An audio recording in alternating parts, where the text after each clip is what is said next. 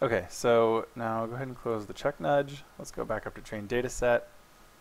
And I want to check whether or not to nudge. So I don't want to check every single time through this because that's going to be a lot of computation, and I don't want to nudge it every single time if I'm not making any progress. So I'm actually going to wait until I'm at a nice even multiple of the nudge window before I even bother doing a check. Okay, so if iterations mod nudge window equals 0, then I'll call check nudge. All right. So if the nudge window has length 500, I'm going to wait and only check every 500 passes. So I have entirely new sets of data to compare information off of, okay? And that will swap out. So if I run it on, let's say, the 1000th iteration, what is then the new average will become the old average of the following time I call check nudge. And that will just be very nice. So let's go back to, where do I want to go? Okay, let's go down to the check nudge method. I'm actually going to add some stuff in here just for the sake of illustrating what's happening. So let's add in here, right after I compute the old new average, I'm going to go console.write. So I'll do iteration, so iter 0, old average 1 colon 0.000. Maybe 4 decimal places is good. New average will be the second one, 0.0000. Just like that. And it's going to be iterations, old average, new average. All right. So every time I call check nudge, it's going to print out one of these lines. And if I actually do nudge the thing, let's add a console.write line, or sorry, just write space nudge. Nudged. How about that? Okay, so in the event that we actually nudge it, when we call this check nudge, it'll add nudged at the end, and then I'll just add a console.write /n, so we break it out into new lines. Okay, so the nudge window is set to every 100. Let's go ahead and set this to every 500, let's say. Nudge scale is 0.25, nudge tolerance is 0.0001. Let's go back to our program and just hit F5 and see what happens. Okay, trained, nothing really interesting happened. What that means is if I go back and look at the data here, I never broke, well, I didn't even break 500. Okay, so it's probably going to take a few tries to find one that actually does this. For instance, so this is the data we just did. It went straight there. So let's keep on keeping on and just see what happens. Actually, you know what? I can pause this. Okay, so here's one. It took just a couple seconds. This one, see, there's our first pass, iteration 1000. Old average was 0.9819. The new average was 0.6734, so we didn't nudge it. On iteration 500, our old average is, right, the old new average, and our new average is 0.6588. And so the slope of the line that connects those 2 points was less than our tolerance, so we nudged it. Now you'll notice I nudged it 1, 2, 3, 4, 5, 6, 7, 8, 9, 10, 11 times before all of a sudden somewhere between 6,500 and 7,000 it figured it out. So if I look at my training data here, we can see I'm stuck here at 6,500 for a while. So here's iteration 999. There's iteration 1000. It's hard to see if the error is bumped up. Well, we can just plot it and see what happens. Okay, so let's switch over to Mathematica real quick and plot it, and here we go. So this is from the very beginning. We started off, looks like at around 1.5. Dropped down to, we keep getting this 0.6 with the 221 XOR data. This is probably like us missing one of the points consistently. And you can see So we didn't do it on iteration 1000. I already closed it so you can't see it, but that's because the average between 0 and 500 was up here somewhere, and the average between 500 and 1000 was down here somewhere, so that line was sloped strongly enough that it didn't do it.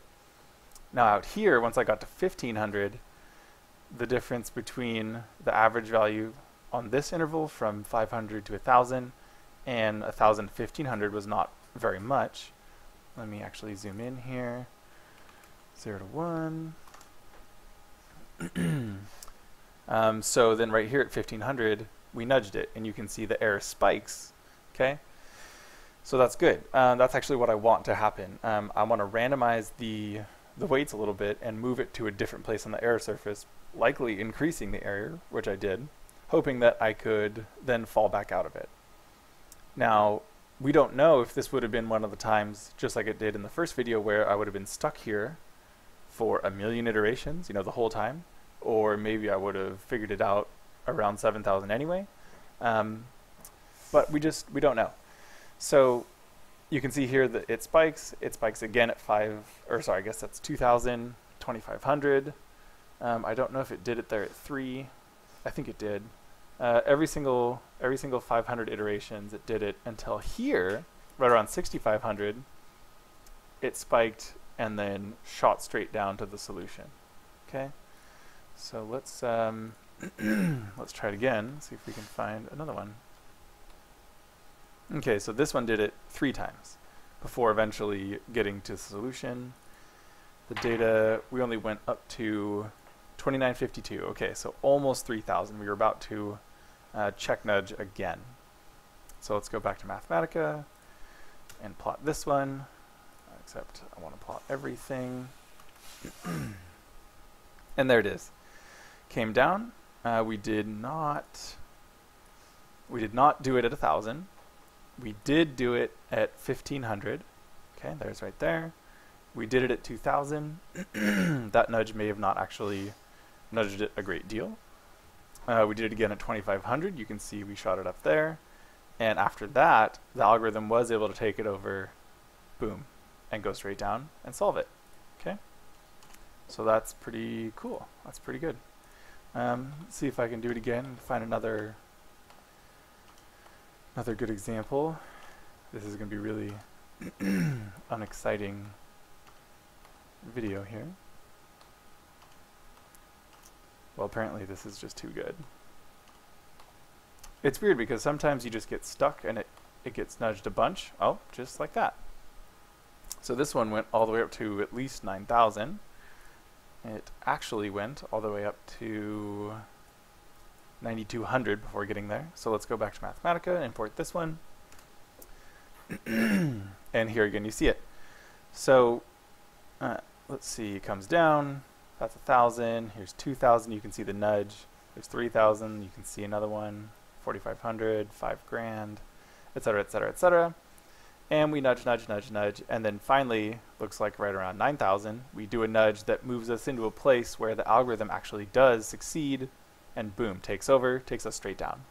So this is a place where, I mean, shoot, we could have been stuck here the whole time. I could have ran all the way up to the max iterations and never found the solution.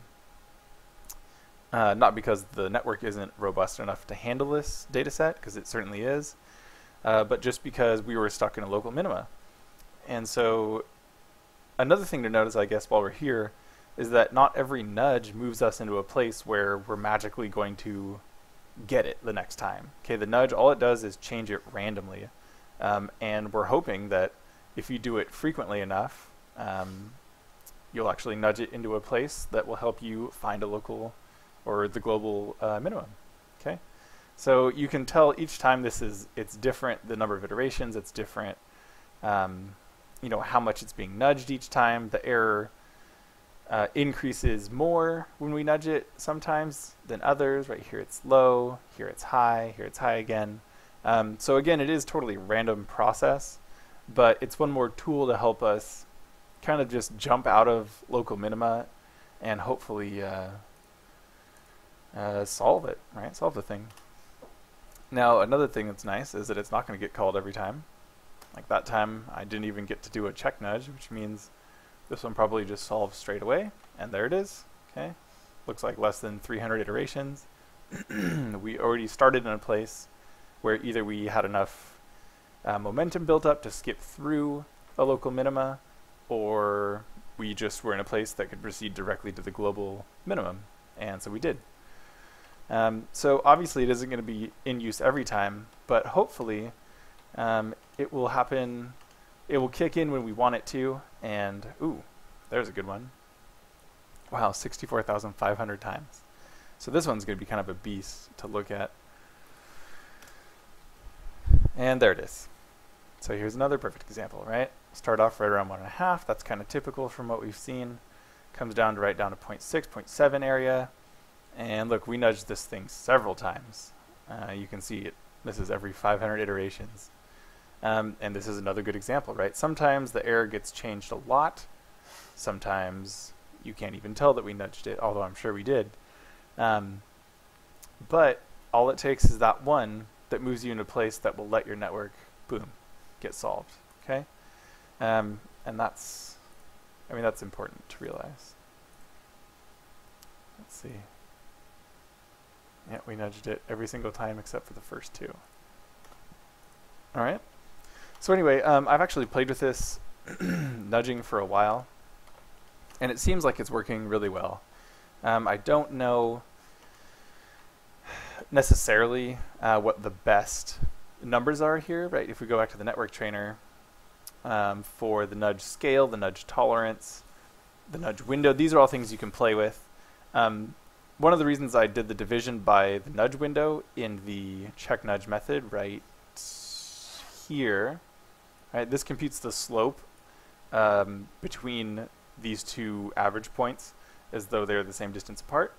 And by dividing by nudge window, it lets me use the same number here for nudge tolerance no matter what size the nudge window is, right? Because, well, it's a ratio as a portion of nudge window. If that's less than nudge tolerance, then do it. So let's just make the nudge window real small, like 10, oh, maybe, I don't know, 50, and do it again just to see what happens. Oh, look at that. So we were making progress. This completed in less than 1,000 iterations. One time between, I guess, 300 and 400, we hadn't really made any progress, and so it got nudged once. So let's go ahead and import this data just for giggles, and there it is. Okay. Right at 400.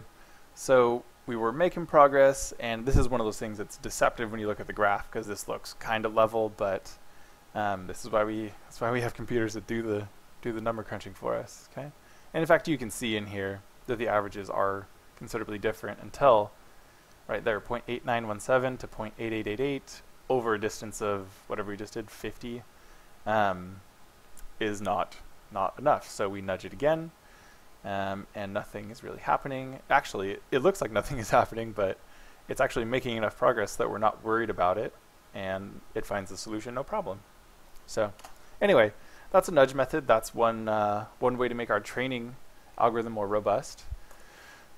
Something else you can do, and it depends on what you're trying to train your network for, but one of the things that you want to do sometimes is add noise to your training data. You want to kind of make it less perfect and a little bit dirty so that the network doesn't learn exactly your data points, but it learns generally sort of what you're trying to get at with the data. So I think that's probably where we're going to head next. Look into adding noise and see what we can do about that. Okay. So I hope that was helpful. Hope that was interesting, and hope you guys get it all written up and it's working for you. All right, later.